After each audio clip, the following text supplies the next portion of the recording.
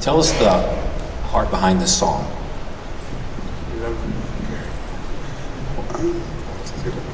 Es un honor estar acá con ustedes y ahora que recibimos este premio de nuestro álbum se llama Evangelio, son las buenas noticias.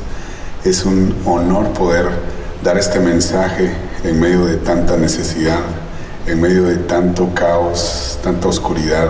Las buenas noticias del Evangelio es lo que trae salvación para este mundo. So it was a great honor for us to be able to win which was Album of the Year. It's called, the theme of it was Evangelio, which is translated to the gospel. And it's just such an honor to be able to spread good news in the midst of so much chaos and so much need.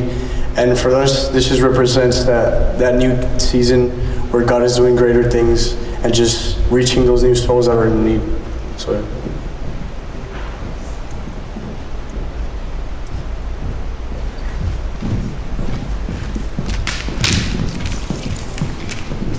For those of us who aren't familiar with you guys, are you a family? Okay. Yes. Awesome.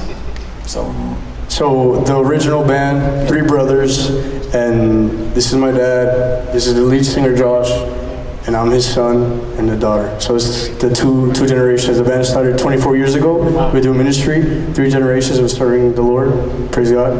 And yeah, now this is the new generation rising. Amazing.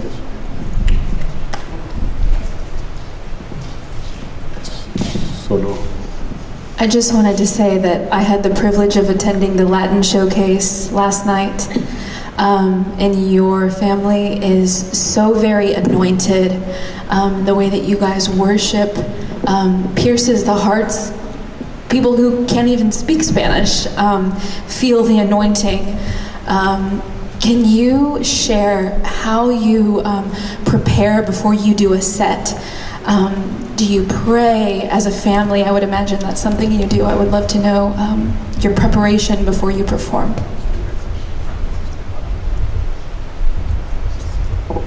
Yo recuerdo que mi papá, cuando yo era niño, me decía, cuando yo estaba estudiando en la escuela, no te prepares para el examen, prepárate para la vida, prepárate para aprender.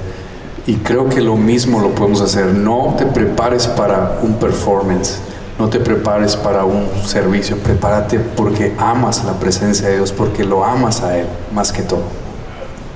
So when I was younger, my dad told me something that impacted my heart, and it was, don't ever get prepared. Don't prepare yourself for a performance.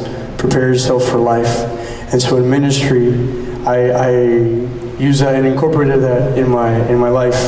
I never prepared to show somebody something or do something, but with my walk with the Lord, I prepared for life. So it's that daily surrender to be able to have that and value the presence of God and know that it's not because of what we can do, but it's because of what He can do through us. And so, yes. And now adding to the group, we have Gabriel Guedes, who also just performed.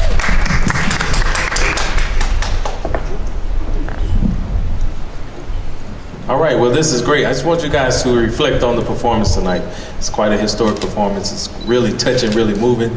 We felt it in every language, and we could see how it was impacting your hearts. As he said, it's part of your life. So just talk about that performance tonight.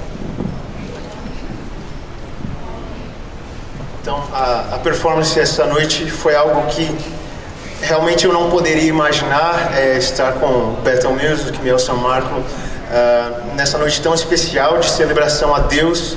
Mas eu acho que a coisa mais importante e mais bonita que nós vimos essa noite foram as pessoas levantando as suas mãos e cantando que Ele é santo e adorando ao Senhor.